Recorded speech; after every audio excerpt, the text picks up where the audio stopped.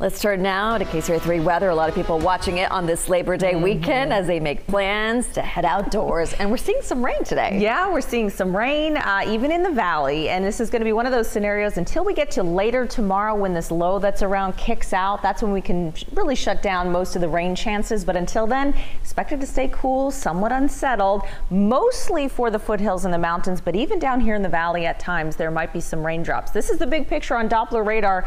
You can see the low that's just off the coast to our north and west, and the moisture out ahead of it being drawn up from the south, and it's moving right over eastern parts of the valley and into the foothills and the mountains this morning. So really from anywhere from Tracy, where we're getting maybe some sprinkles right now, through Highway 4 and Highway 12 up towards, say, Elk Grove, and then all the way up to Fair Oaks and Carmichael, and even up towards Lincoln, all the way up towards the Grass Valley, Nevada City area. We're getting these showers. Same thing along Highway 49 through parts of Placer County and El Dorado counties. And then look at this solid rain, especially up towards Quincy. It's coming down pretty good right now. So currently we have mostly cloudy skies here in Stockton to show you. 65 degrees. We're cool in the valley, in the 60s, in the 40s right now at Lake Tahoe.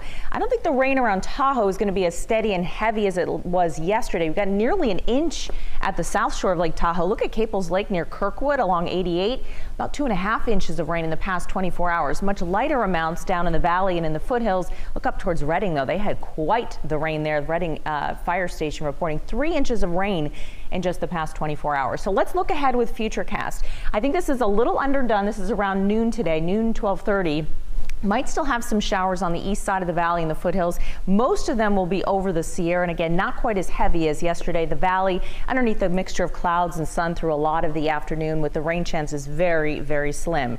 Now, as we get into tonight, when this low finally gets a little bit closer, we might find some showers overnight. This is 3 o'clock in the morning, making their way from south to north through the valley. And look how heavy they seem to be on the west slope, especially from north of Highway 50 to 80 up towards Plumas County. We might even have some rumbles of thunder tomorrow morning. But by the midday and afternoon hours, more of the valley will see sunshine during Sunday afternoon, and the showers and storms will be mainly over the higher elevations and then continue to push east. And then this is a look at Labor Day morning. We finally start to really clear things out, and the afternoon looks nice and it looks brighter with just maybe a couple of isolated showers left in the high country. I think that's the much better day to try to get outside in the mountains. For today, our high temperatures are going to stay cool because of that mixture of clouds and sun.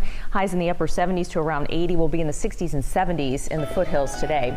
Tomorrow, again, more sunshine for the afternoon, and looking at the 7-day forecast, a high of 82. Labor Day looking much brighter, mid to upper 80s, and then the rest of the week looks like we'll enjoy a warm up, especially by Wednesday, Thursday, and Friday, with highs in the 90s by then. But certainly, compared to last Labor Day, if you remember, this was the start of that really bad heat wave in Sacramento that got us to 116 the day after Labor Day. It was crazy. What a difference. I think we'll take this over. Yeah, I just feel bad for the Tahoe folks that plan all year and save it for Labor Day to head up there, and then this year it's kind of a cool mix. For sure. All right. They'll find something to do, I'm sure. All right.